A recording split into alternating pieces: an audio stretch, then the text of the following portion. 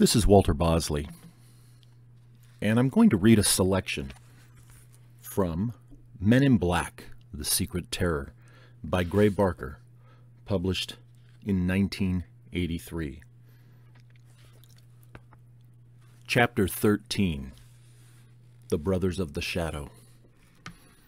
The chapter starts with a quote.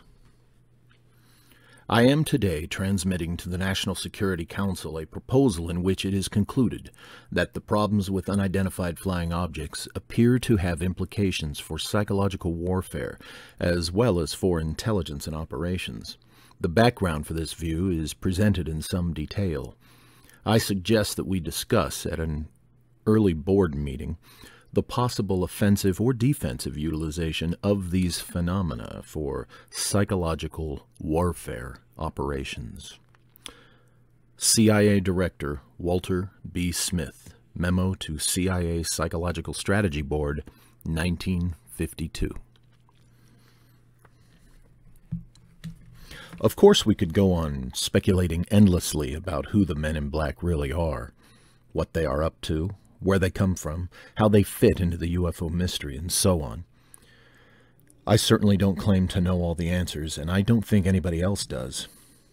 I'd like to qualify my ideas about government intelligence operations and how these could be responsible for some of the cases. I'm not saying that the CIA, Air Force, NASA, FBI, or NSA are behind all of the Men in Black stories. The MIB tradition involves a vast, complex bundle of circumstances and phenomena that defy one simple explanation. Come to think of it, it is the same way with UFOs themselves, with which the notorious three seem to be connected.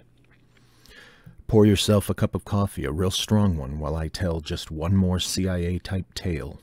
It involves Jennings H. Frederick, a young Air Force veteran who lives about 30 miles from me. I may be leaving out the best story, how previous to his entering service he encountered a weird UFO-related creature that I call the Vegetable Man, because of its green, stalk-like appearance. This thing grabbed him and induced a state of paralysis while it drew a blood sample from his arm. At another time, his mother was terrified by a devil-like creature that emerged from a UFO parked in a pasture field above her home. When I interviewed him, I found him to be a husky man in his early 30s. His precise and clear language, like the letters he had sent me, hardly gave hint of his rural upbringing. He never employed the localisms and brogue that often crept into my own speech. He was a coal miner and an amateur rocket expert. Frankly, he impressed me. I knew he wasn't a kook or a candidate for the nut house, although deep beneath the surface of his calm demeanor, I could sense something else, a note of controlled urgency, or maybe pangs of suppressed terror. I also sensed this wasn't due to the frightening creature encounter, but to something else, something that had happened more recently after his honorable discharge from the Air Force. I listened raptly as he reluctantly related the incident. Near the end of his enlistment, Frederick was assigned to temporary duty with NASA and given a security clearance. It is interesting to note, in connection with the MIB account below, that while working for NASA, he had obviously encountered evidence of some secret project dealing with UFOs. Although I did not press for information about this, he hinted that there had been a lapse of security at NASA and that several people were sacked as a result. I got the impression that he had seen plans or models of some secret aircraft because he questioned me at length about what I knew of the history of the Avro saucer, an early jet-powered airfoil taken over from the Canadian government by the U.S. It had been highly touted in publicity releases by the Air Force. It seemed obvious that the Air Force was aiming at the publicity at those who believed UFOs were of interplanetary origin, in order to subtly persuade them that UFOs had an earthly and military origin. The Avro saucer supposedly never flew successfully, and is now on display at Wright-Patterson Air Force Base. About 4 months after his discharge, Frederick had the run-in with the MIB. Quoting Frederick, "I was living with my parents and slept on a cot near a window. One night, sometime between 1 and 4 a.m., I was awakened by a red flash. I thought the gas furnace had caught fire, so I rose up in bed and looked into the living room where my younger brother Bill was sleeping. I saw a small canister about the size of an apple come bouncing across the living room floor. It was giving off a red-colored vapor. I instinctively reached for my .38, which I always kept loaded under my pillow when living in the country, but a hand stopped me. I felt the prick of a needle in my left arm. I saw 3 men dressed in black turtleneck sweaters, slacks, and ski masks entering the room through the window. I assumed there was a 4th one that gave me the needle. One of them said, 'The dogs have been darted,' and everybody gasped. Another asked, 'What about this one? Will he remember?' The other replied, 'He's going out soon. He's half asleep already. Don't worry about the needle. It will make his arm sore for a day or 2, that's all.' Just as the red gas from the canister was beginning to reach me, the men put on gas masks over their ski masks that they had on. The last thing I remember seeing was one man opening a suitcase with a tape recorder in it and another grabbing the canister and stuffing it into his jacket pocket. Then they stuck something over my face and began to ask me questions, mainly about my UFO sightings and what I thought the UFOs actually were. I'm sure I was losing consciousness, for their other questions sounded very stupid, such as, what did I know about time, and questions about the future." End quote. The next morning, nobody else in the household reported anything strange about the previous night. Frederick assumed the red vapor from the canister had knocked them out. When we analyze Frederick's account, we are struck immediately by the idea that his MIB acted and sounded very much like terrestrial visitors, with their talk of gassing and darting the dogs. And it does not require an immense stretch of the imagination to connect the visit with his inadvertent contact with classified information while with NASA. The injection suggests some form of narco-hypnotic drug or truth serum. Whoever the visitors were, they didn't seem to be indoctrinating him with ideas, and unlike other MIB, they didn't threaten him or warn him to stop talking about his experiences. From what he could remember of their questions before he lost consciousness, his testimony suggests the men were merely trying to find out what he knew, possibly how much classified information he had retained from the NASA incident. Of course, I probably couldn't convince UFO expert John Keel that these were human intelligence operatives. If you've read his books, you'll remember his many references to UFO occupants who, in their contacts with Earth residents, often seem to be confused about time. And remember, Frederick's visitors asked him questions about time and the future. Of course, we could write this off as faulty memory while Frederick was going under, or the MIB checking his depth of trance, but there are always these little doubts that creep into MIB cases which leave us without decent, ironclad explanations. Maybe these misgivings are what make the MIB so fascinating. Any writer expressing pat explanations has just never studied a cult tradition in which the MIB are firmly established. As military secret weapon theories can never explain UFOs, which have been seen from the dawn of recorded history, the CIA could not be responsible for all the MIB who have, down through the centuries, meddled into our affairs and, just as they do today, scare the living daylights out of us. Michael Talbot, writing in the New Atlantean Journal, provides us with illuminating insights into this idea. Quoting Talbot, "In Eastern mysticism, there is an interesting analog for the MIB phenomena known as the Brothers of the Shadow. They are mentioned by Madame Blavatsky in many theosophical writings. The Brothers of the Shadow, according to Eastern adepts, are prominent actors. They are cunning and evil, intent upon keeping any student of the occult from finding out the proverbial answer.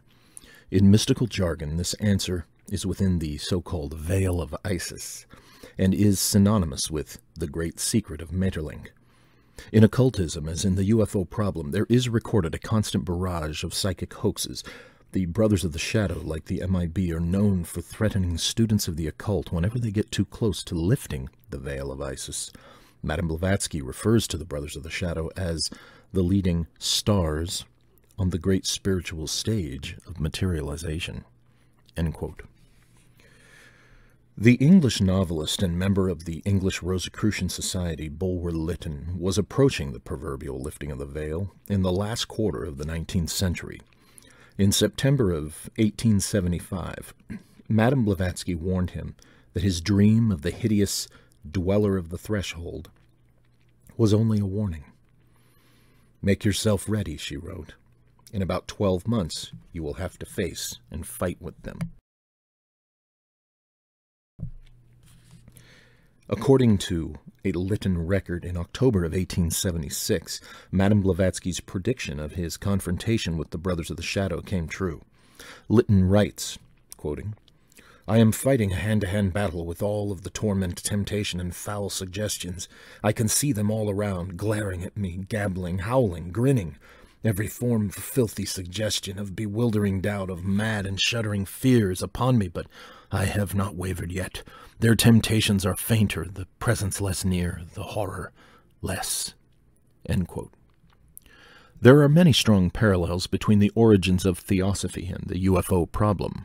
As a young girl, Madame Blavatsky began having dreams in which mysterious spiritual teachers would instruct her in various doctrines. At one point in her life, she started receiving supposed astral visitations from two of these entities, the Mahatma Kuthumi Lai Singh, or Master K.H., and Maria, Master M. These Eastern teachers were said to belong to an occult brotherhood living in the trans-Himalayan vastness of Tibet. In 1880, one of Madame Blavatsky's disciples, the late S.P. Sinnett, then living in India, was enabled through the agency of Blavatsky to begin actual correspondence with the mysterious teachers themselves. In 1929, Sinnett compiled a volume of his letters and the master's replies in a work entitled The Mahatma Letters. If one compares Madame Blavatsky and the Mahatma Letters with Morris K. Jessup and the Allende Letters, the association becomes striking. The masters, K.H. and M., divide the supernatural entities into two factions: the Ascended Masters, or spiritual guides whose purpose is to aid humanity's spiritual evolution, and the Brothers of the Shadow, our so-called greatest, most cruel, and, why not confess, most powerful enemies. The enigmatic Carlos Allende, Mr. B, and Jemmy divide the UFO entities into two factions: the good LM men and the bad SM men, with whom the MIB perhaps belong. But the Ascended Masters, Brothers of the Shadow, LM men, and SM men, or MIB, were not necessarily involved in both deceptions. Both Madame Blavatsky and Morris K. Jessup were receiving their information from a third faction. It seems as if it were all part of the plot. There are strange giveaways that the psychons, or channelers, seem to delight in dropping. For instance, they apparently enjoy making distinctions among the authors of such communications by using separate colors for pencil or ink. In several examples of messages, supposedly dropped from the airships in the 1897 flap, the written letters would be in either red or blue pencil. Similarly, the authors of the Allende letters each used a different color ink, just as Master K.H. always wrote in blue pencil or ink, and the Master M always wrote in red pencil or ink. More important, though, is the explanation given by both Carlos Allende and the Mahatmas for their thorough knowledge of the affairs and past history of humanity. The Mahatmas belong to a secluded occult brotherhood. According to them, they are one of 3 occult brotherhoods that exist on Earth. These have existed for virtually centuries, preserving the sacred tradition of esoteric knowledge and offering clues about the great secret to worthy initiates. Like the Allende letters, they warn the seeker on the path that he is in great danger when he begins to approach the answer, and must be exceedingly careful. The Mahatmas claim that they have kept their vast store of knowledge secret because humankind is not yet ready for it. Their introduction of Eastern mysticism via Madame Blavatsky is only a test to see how Western civilization reacts to the wisdom of the ages. Similarly, Mr. A and Mr. B and Jemmy blatantly hint that they are part of an ancient race, gypsies instead of Tibetans, who have a complete knowledge of the UFO phenomena because they have been studying it for ages. Mr. B states cryptically, "Only a gypsy will tell another of that catastrophe, and we are a discredited people ages ago." After Bulwer Lytton withstood the attacks of the Brothers of the Shadow, he compiled a great deal of his occult beliefs in a novel known as Vril, The Power of the Coming Race. In it, his protagonist stumbles upon an underground civilization that is in possession of the secret of the universe, the power of Vril. He slowly realizes that they are very much the superior race, and ultimately, he has to flee the subterranean race to escape death. At the end of the novel, he makes one last ominous and intriguing remark.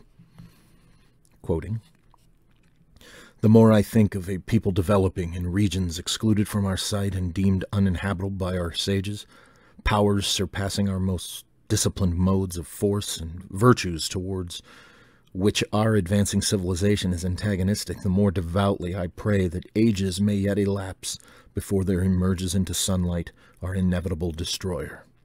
Being, however, frankly told by my physician that I am afflicted by a complaint which may at any time be fatal, I thought it my duty to place on record these forewarnings of the coming race." End quote. Like Bulwer Lytton, Albert K. Bender was also approaching a threshold. He thought he had figured out the secret of the UFO, but the MIB silenced him, much like they tried to silence Lytton. In 1962, however, Bender broke his silence with his well-known book Flying Saucers and the Three Men. In it, he presents an interesting parallel to Lytton's Vril Society with an account of his astral projection to a secret underground saucer base in Antarctica, which was manned by male, female, and androgynous creatures. The point is that the channeler wants to convey a body of archetypal traditions to humanity. Some will contrive any deception to achieve this, and in ancient times humankind would readily accept a body of archetypal tradition from supposed manifestations of the gods. But as the zeitgeist became more skeptical, the psychons had to change their methods. Actual written communications appeared mysteriously from the master KH and M, but in the 20th century the information is conveyed through the most believable medium modern man can possess, the U.S. mail, not the mouth of God. It is quite fitting that the Brothers of the Shadow of the East retained their Eastern features as we moved out of the 19th century mysticism and into the 20th century technology and the UFO problem. That was Chapter 13 from Men in Black, The Secret Terror by Gray Barker.